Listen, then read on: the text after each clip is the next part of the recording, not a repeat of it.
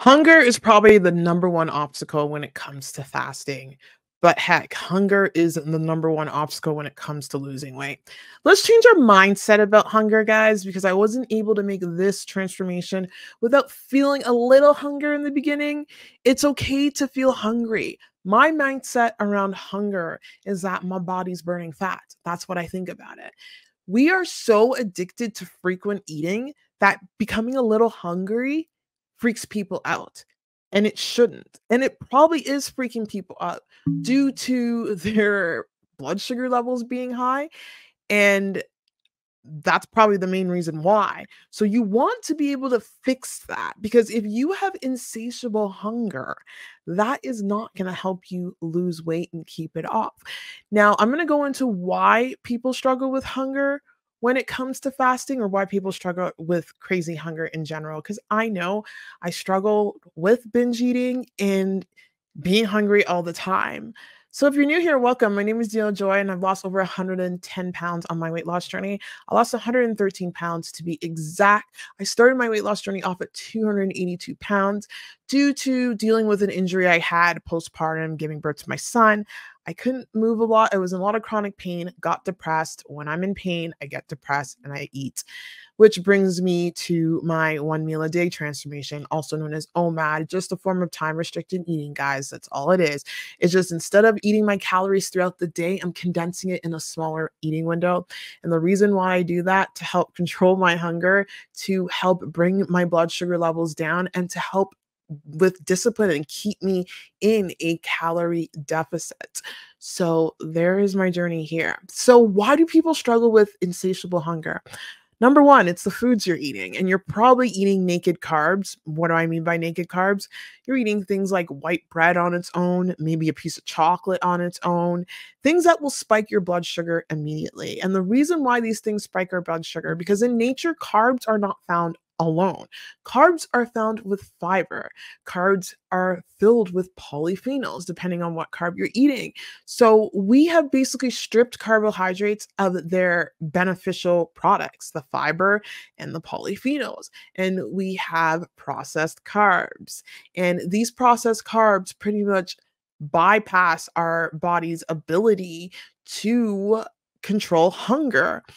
Basically, what happens is with carbs that are processed or foods that don't contain fat or protein, our body's satiety hormones are not able to come into play. This is why there is a major success with Ozempic. I have my opinions about Ozempic. I don't like Ozempic, but Ozempic basically targets a hunger hormone, a satiety hormone.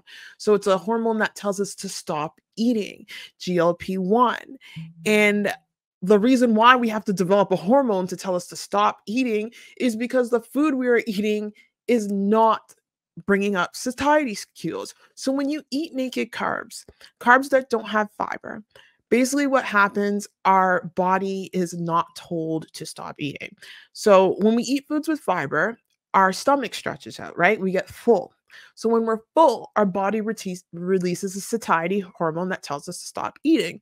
When we eat fats and protein, we produce two satiety hormones, peptide YY and cholecystokinin, and these hormones tell us to stop eating. Now, when we just eat naked carbs, we don't get those hormones. We can just eat more and more and more until we're full. And these refined carbs, if you're eating refined carbs until you're full, you're eating a lot of calories too. Because again, these carbs are not the same way they're found in nature. Now, carbs are not the enemy. It is the processed carbs that are the enemy that has completely kept our system out of whack. So, going back to the topic at hand when it comes to crushing hunger while fasting. When you're fasting, you got to watch out for the foods you're eating when you're not fasting. So, you should be eating foods that are high in fat, high in protein, and high in fiber. I lost the majority of my weight using keto. There's a reason why keto works because I'm eating foods that are high in fat and high in protein. So my satiety signals are on board and it crushes my hunger. When you produce ketones, it crushes your hunger.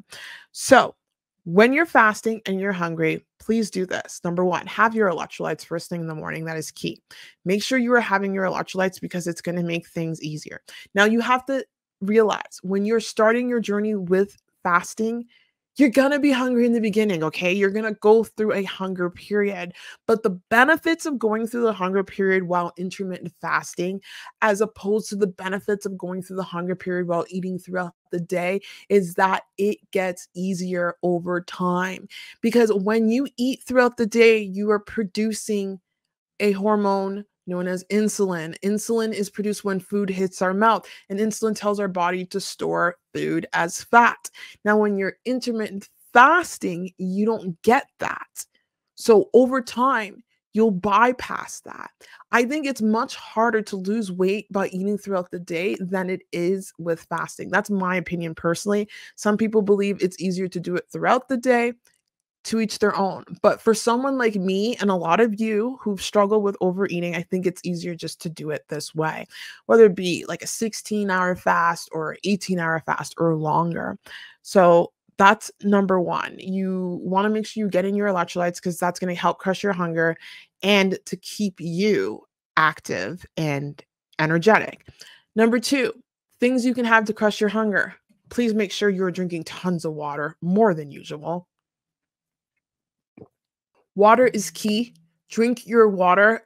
Of course, when you're intermittent fasting, whether it be OMAD or whatever, an extended fast, you need to drink water. And you should be drinking water with electrolytes and water without electrolytes. Another tip to help you crush your hunger while intermittent fasting is to go to sleep. Take a nap. If you're struggling, just take a nap, go to sleep. And I promise you, when you wake up, it'll probably be closer to your ending your fast time. But the number one thing that really helps to crush hunger is keep yourself busy. Like today, I was so busy. I accidentally did a 23-hour OMAD, almost a 24-hour OMAD. And this was me working out. I worked out around 1 p.m. and I finished my workout around 2:30 and I ate my meal at 5 and I ended my meal last night at 6. So that was an accident because I was so busy. I just didn't have the time to eat. So keeping yourself busy is key. Another thing to help crush your appetite is that you can take supplements. So you can take supplements that have 0 calories. I like to take my vitamins. I like to take my adaptogens like ashwagandha. I take rhodiola rosé. I take Siberian ginseng. I take my vitamin C. I feel like taking the vitamin kind of maybe like tricks our body into thinking it's like, oh, it's getting some food. So if you have your vitamins in check, it can help your body like go through whatever like slight mineral processes that it goes through with the vitamins and stuff. That can help. Another thing that will help is sparkling water, key, hot water, hot teas. Teas are key. You can have black coffee. I don't like coffee because coffee just does something where it messes with the scale. And I believe that has something to do with either the gut microbiome, which is probably one of them, or the blood sugar, which is probably related to the gut microbiome. I know that coffee can spike the blood sugar in some people. Another good hack is getting some cayenne pepper and mixing it with lemon. Take a couple of squeezed lemons and take a couple of lemons and just squeeze them and have that with some cayenne pepper. A major hack is cinnamon tea. I like to have yerba mate tea. It's a holly plant tea. That is a great tea as well. Now, things you don't want to have fasting. Do not have any artificial sweeteners that will spike your blood sugar. No stevia, no erythritol, no xylitol. Definitely no xylitol. Yuck. None of that. Don't have any of that. In fact, when you have things with calories, because some people like to fast and have like a bit of a juice, it kind of makes your hunger stronger. I noticed that if you add in cream in your coffee, it makes hunger harder. So I think it is so important to fast clean because the more you do it, the easier it gets. And then you'll have a day like today where it's like, oh my God, it's been a full day and I haven't eaten yet, like I have. Anyway, I hope this video was helpful. I kind of went on a tangent there, but if you made it this far into the video, just drop in a couple clock emojis and I'm sending you guys mad love. Take care. Bye.